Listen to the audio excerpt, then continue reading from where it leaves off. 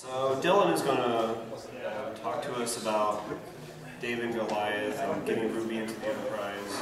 I don't think it's the Enterprise from the Star Trek though. I think it's the other Enterprise. And he just flew in from a mountain in Colorado somewhere. So give Dylan a big round of applause.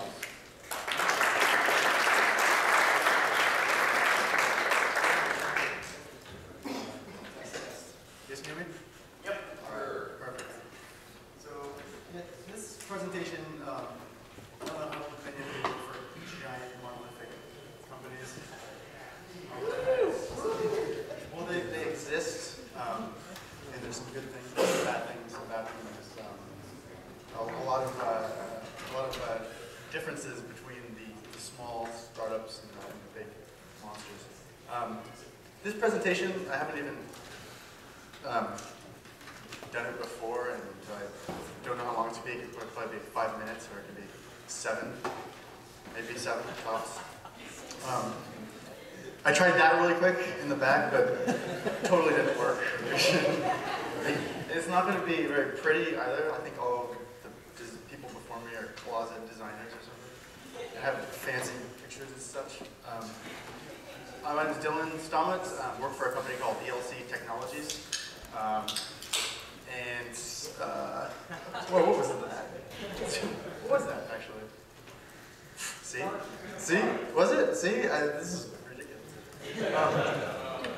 Work for a company called ELC Technologies. We're a Ruby Rails consulting company out of Portland, Oregon at the moment, but we've got offices in lots of different places. And we also do mobile development as well. So we work with a lot of small startup type companies, and we also work with giant behemoth-y type companies. So this is kind of about the giant behemoth-y type companies. And it was going to be a little more technical in nature, but then I thought, I'm going to switch it up and just make it a little bit more generic and how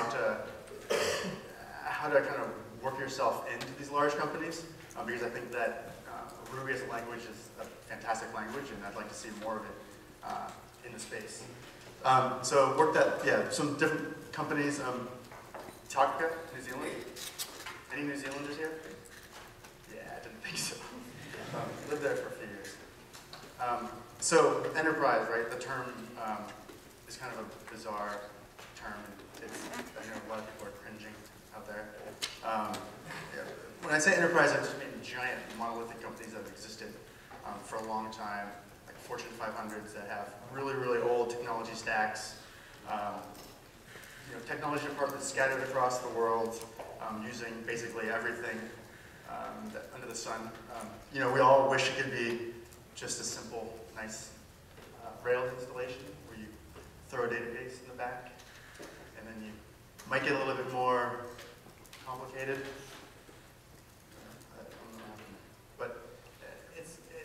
That's not really the real world when it comes into these giant installations.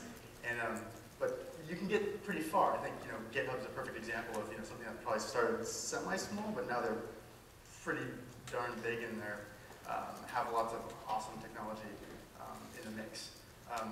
So Ruby's kind of cool because you can do stuff like that. Required Java. Any JRuby users out here?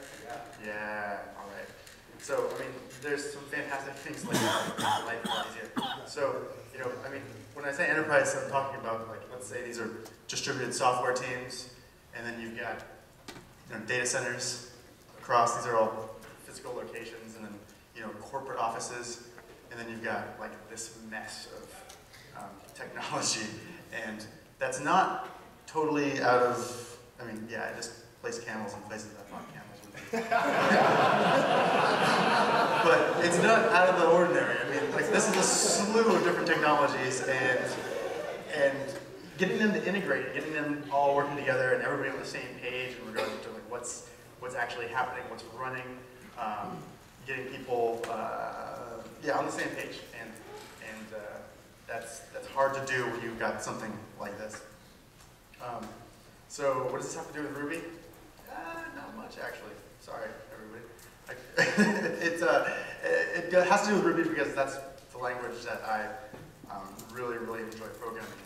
And I think, there's a lot of reasons that it could be Ruby. I mean, Python's great as well, but I prefer Ruby, and there's some things you can do with Ruby that you can't do with a lot of languages. So enterprises still need to iterate quickly, and Ruby and Rails, especially came out and made that possible, like blowing the kittens out of nowhere. You can do that, and in large brownfield applications that exist out there, there's some other responsibilities that need to happen. Benchmarking, profiling, regression testing, analytics when you do releases across different continents. And so those get added to the mix. So you're not just developing software and releasing it, you have to do all this other stuff in order to get your deployments out there. And a lot of these companies are not doing continuous deployments or continuous integration even. So, anytime they do a release, it's like, next year we're going to do a release, and it's going to be amazing. And it's probably going to be a month of not sleeping. But these companies, they still need to innovate. So, a lot of large enterprise companies, we hope that they have small internal teams that are playing with new technology, because if you don't innovate, you die. And there's lots of companies that we run into that don't really even think that way, and they think, hey, we've got where we're going, our stuff's written in Fortran, it's awesome, and it's going to live forever. But there's, obviously the job market and other factors are in play there, so that doesn't always happen. And they need to integrate, so that map with all the different technologies all over the place. They still need to talk to each other. And so Ruby is one of these languages that has amazing bindings with other languages. So landscape, Ruby 93, this is stuff you guys all know already, but Ruby as a language, I came to it from Java. I was really excited about it, and I'm sure that a lot of you have come from different languages as well, and are here because you really like languages, like Ruby. And I think having a talk on enumerable, like how awesome is that? I mean, I've never been to a Java conference where they have like an iterator talk. Can you imagine how horrible that would be? It's super. So, I mean, this is something that's pretty unique within the Ruby community. I mean, you have just simple features of the language that are just so beautiful that we all want to like present and talk about and have user groups about it and keep diving into the code and making things better. So this is kind of just a metrics of where Ruby's at in terms of the rankings, official rankings. I mean, from 2006 to 2011, Ruby's done, made quite a change there. I mean, the only one that compares is Objective-C, thanks to Apple. And that's kind of, the more metrics we have like this, the more you're able to kind of make a case for yourself at these large companies. And I don't know if you've ever worked in some of the other stuff like JSP, ASP, or their other frameworks like Struts or Spring. I mean, it's not the most fun thing to do. I mean, it's painful. And I think that's when Rails came out, and everybody's like, oh wow, this is really nice. I just did a foo-bot command, and it's like a web application running. So I mean, I think a lot of people jumped onto Rails too because it gave us lots of nice constraints. It gave us an active record, a super strict MVC framework, and so it was kind of hard to mess up when you were building Rails applications. And so there's big companies using Ruby for lots of different reasons. And what you'll find is that there's these little kind of innovators within these large companies that need to do, whether it be an internal tool or a larger project, that they will find out about Ruby, they'll find out about Rails, they'll hear it being spoken around the tech scene, and they'll hire a group of people to come in and do Ruby And when you are in that situation and you're able to get into the system, I mean, that's the first step. And that's kind of an important step, because you're not going to come from the top and be like, hey, Ruby, Rails, change your whole infrastructure. You need to find a small way in and then grow from there. And you need to approach that delicately. So also there's a good case of JRuby, IronRuby, Raya. I mean, these are all awesome virtual machines that people are writing a Ruby-like syntax on top of. And I think that is kind of a testament to how nice Ruby is. I mean, everybody likes programming it. The language itself is nice. And in the landscape, there's lots of stuff happening in Ruby. Amazon just announced the official SDK for AWS service. You guys in here? But perception. So the perception of Ruby, I think, is kind of a hard nut to crack, because you still get, I think when Rails came out, you still get the kind of like, you get this, you get like there's people working in a garage. Ruby's great for small little toys. And I actually had somebody from a large company say, hey, Rails, Ruby, it's great what you guys are doing.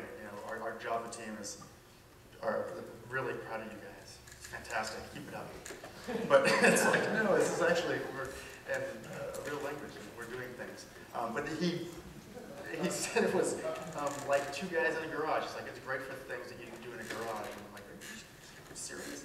And I think, from the Rails perspective, a lot of people, when Rails came out, were really excited about Rails because it was just so easy. And so you had a lot of like the fanboy type attitude, and that's the passion. That's fantastic. But at the same time, when you're going into these large companies, then you need to be able to get kind of factual with their technology departments. So one of the perceptions is that it's slow. It kind of is slow. It's not the fastest language in the world, but that's not always a bad thing. There's trade-offs. It's immature. It's not really immature. It's been around for since '93, I believe. So that's a case that you can make against it, and it's dangerous. It's not statically typed, so it's scary. You can do all kinds of crazy things with it. And that's totally true. It's super, super dangerous language. You can do some crazy stuff with Ruby. It's super scary. But that's a good thing. That's a good thing. That's what testing's for. And that's what, you don't want to, it's like giving knives to kids, right? I mean, we all give knives to kids. And you have to learn, you have to teach the kid how to use the knife. So people in process, this is kind of I think a lot of, what in the last talk Corey was talking about, communication. That's paramount to almost anything. There it is. And that's a lot of what spawns failures in these large companies. So, like, we're humans, and that's how we communicate, that's how we do things, is if we're not communicating, we're not getting anything done. So, you come into situations where you've got, somebody saying something. This happens in hierarchical structures where there's levels of management, and you say something and then it gets transfused into something else, and then they start talking about this, and they start talking about that, and it's like just the message queue just changed. It's like, how did that even happen? You try to make these cases in. Anybody use Doobie out here? Actually play with it? It's the Duke and Ruby Nutter, Charles Nutter's application. But you can see how stuff like this totally gets construed, and it's happened where we've been in companies, and if it's verbally the chain of command, as stuff goes up, it gets more complicated. And it can just get totally outrageous. So I think that is, that's an important thing to think about, because even when you've got this formal hierarchy that these people have been using for such a long time, you can see consistent failures in the process. So this is kind of the I don't know if you've all heard about the 2 pizza teams. The Amazon has been kind of, I think they coined, it was Jeff Bezos, he said that if you can't feed a team with 2 pizzas, it's too large, or something like that. So you keep small teams, and that way everybody can communicate. The V's for virtual, because a lot of companies now are virtual and not in the same place. And this is really important thing, because there's a lot comes out of this, keeping a team small. The one concern is scalability, and I'll talk about that. But it keeps teams targeted. You've got low costs, you've got high innovation, and then everyone on the team knows what everybody else is doing. So you've got really, really pointed goals. And also accountability. So when you're on a small team, you know everybody on the small team, and you don't want to let the other people down. You know, if you've got a 50-person team, there could be some guy just sitting there just drinking coffee all day, and you wouldn't even know he was drinking coffee all day and doing nothing. So that's what managers are for, right? So it's easier to manage in terms of commits, code quality, getting actual work done. And then it's non-hierarchical. It's basically a flat, everybody's on the same page, everybody's driven to do something good. And Greg Linden of Amazon, he's the guy who built the recommendation engine. He had kind of he wasn't totally sold on this. He liked just the fact that it's an informal network, that it's flat. Because you actually run into some scalability issues at bigger levels with this kind of pizza team approach. But there's a couple case studies of it working in larger organizations. And this is, one of the most important things is, keeping communication going. So, worked with a client who refused to set up a chat room with all the developers. And there was DBAs, there was all kinds of QA teams involved. But email, that's like the worst form of communication ever. It's like postal letters to people, carrier pigeons. You send an email to somebody because you need something, and then all of a sudden you get it at the very end of the day or the next day. That's not really the way to work. You want to get things done. It could be a blocker. So obviously, setting something up like having Campfire set up, chat, or the voice and in-person, that kind of happens less because everybody's lazy and doesn't want to actually pick the phone or push the button on Skype or walk. So that doesn't always happen well. This slide, it's not a crusade. It kind of is a crusade. I'll take it back.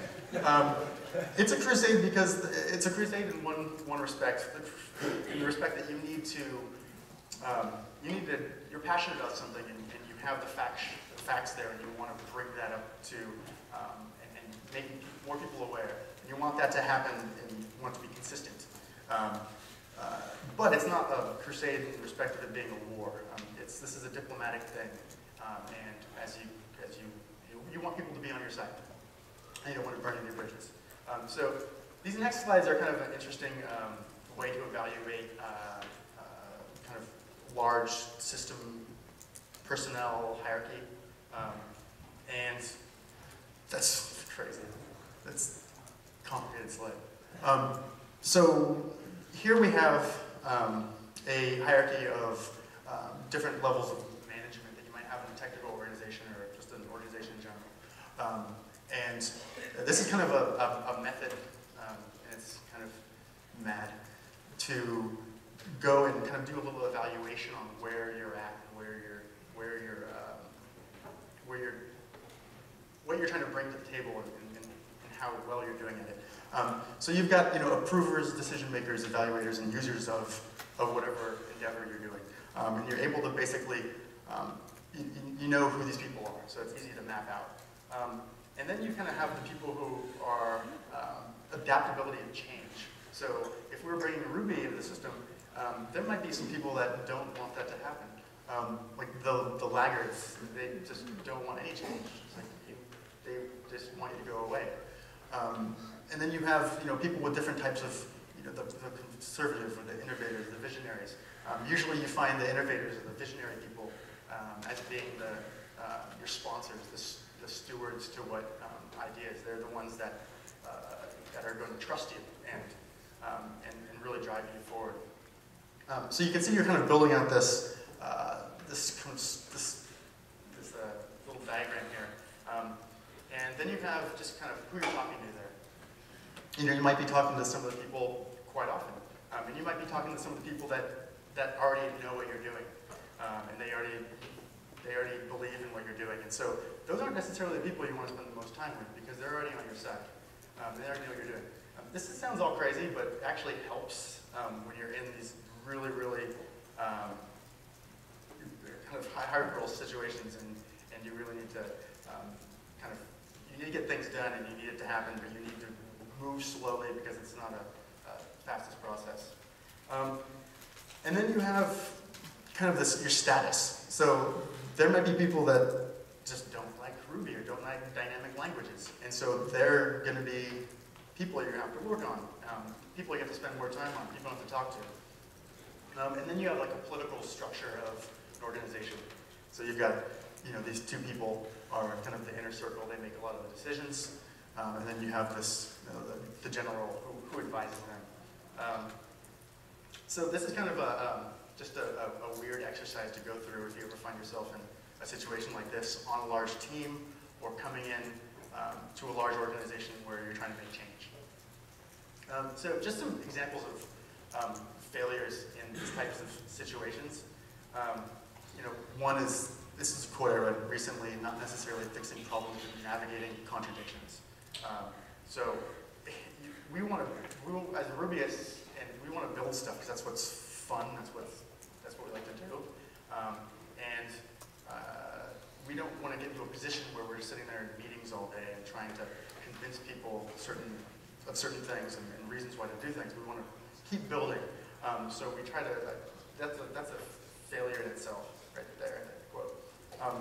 Some examples, we're working with a company who had about 50-person team with DBAs, QA, all these other people, and a few different technologies in the mix. And we had the problem that we were constrained in our development environment to some machines that did HIPAA-compliant stuff, so we couldn't run it locally, which is a problem. So as in our internal development environment, we actually relied on these servers that were remote.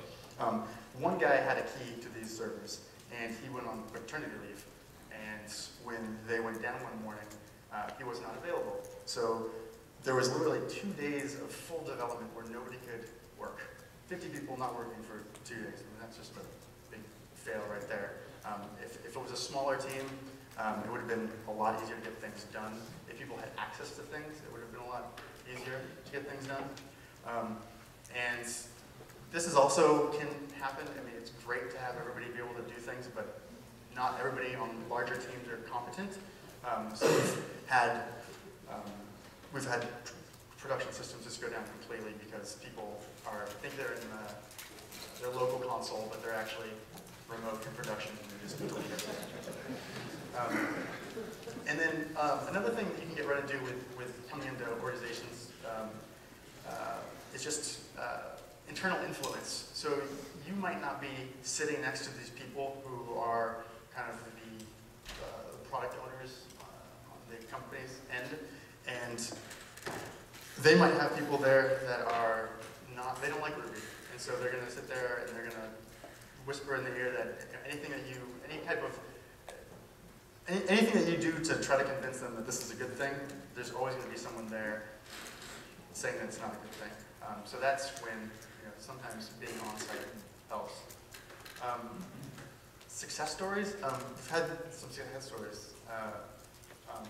One that we had was a company that they had about 120 machines doing God knows what. It was a Java application, and we came in and we looked at the scenario and said, okay, hey, we think we could break this down. We're going to rewrite the whole thing in Ruby. It's going to be Rails, and we're going to consolidate all the projects into a smaller amount. So there's about $30K a month spent just on machines. And 5 developers were maintaining this. So they had 5 Java developers maintaining the system, 8 different projects. And so we started looking at the code base, and it was, there's no reason for any of that to happen. The code was bad. There's no reason it should have been 8 projects. No reason it should have been 120 machines. So we were able to refactor this Java project, and we took it down to it ran about 40 application processes. We refactored it into 1 project, and there only needed to be 1 developer internally that they needed to maintain. And this is ideal. If you can come into a large organization and you have the opportunity to rewrite everything, I mean, that's like, who wouldn't want to do that? But that never happens. Like, this was like the random example that it actually happened. We were able to, break it down to about 5K per month server spend, and just 1 developer. So I didn't know how much they were being paid. But in most cases, that's not going to happen like that. And you're going to be, that's a pyramid. You're going to be at the end of the pyramid with a little pick and shovel, and you're going to be trying to get into the middle of the pyramid where you're able to make influence and say, hey, we're going to change technologies, we're going to use this technology, we're going to move forward with this through different parts of the system. And it's a long process. It's a long process to get from the outside to the middle, unless you can find the little grand gallery and cruise in. But that doesn't happen that often. So what can we do as Rubyists to actually get in there and make change and get this language more adopted in these huge companies? One is knowing when to use it. So Ruby is great for a lot of things, but there's a lot of things it's not really good for. And so being able to go in confidently and assess whatever situations that technology problems that these people are having, and come up with good solutions for them. So we've had the opportunity to have some projects within some large companies, and it was the fact that Ruby wasn't actually the best idea. So we passed it along because we didn't want to come in, and that would be worse if we went in and implemented something that wasn't the right fit. So it's kind of knowing what the right tool for the right job is. And the second one that I think it should happen more, is just the documentation of success. There's a lot of case studies out there about Ruby and about its applications, but I think there needs to be more. I think, I don't know how my lanyard on, but companies like Engineer, they do great white papers. They're very active in getting PR out there, and I think so the more that us as consultants, us as companies can go and document the before and after of projects that we work on, that's kind of paramount. And this is just another horrible slide. I need some design skills. It starts with education. So when we're at school, we're in college, we're learning like Pascal or something great like that, and that doesn't really get people excited about programming. I almost quit because I was learning Pascal as my first course, and I thought, this is programming? This is horrible. So you want to have fun doing it. And so when you have fun doing it, you start making money, and you start making money by working at a business, and then that feeds back into the education. So as we start, as large companies start adopting Ruby, and it gets more and more commonplace, we're going to see Ruby become put into the education more and more. So it's this kind of cyclic thing. You've got MIT teaching Python as one of its first courses, and that's fantastic to see. And that doesn't happen enough within universities. So if we can keep this cycle going, that's a really, really, really important thing for us, kind of moving programming languages along, and moving technology along and making our lives better, because we all want to do fun things. And we want to like what we do. That's it.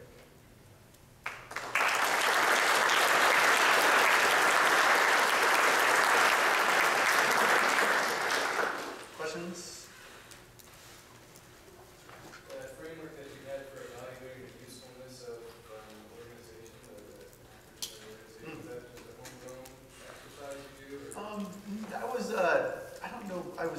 Repeat the question, please. Oh, so his question was that framework for evaluating hierarchical structures within organizations. Is that something that I just made up? No, I learned that, was taught that from somebody. And if you have the time to do that and you have the resources to do that, I highly recommend it. I'm sure the slides will be available. So I think it's a standard in some field.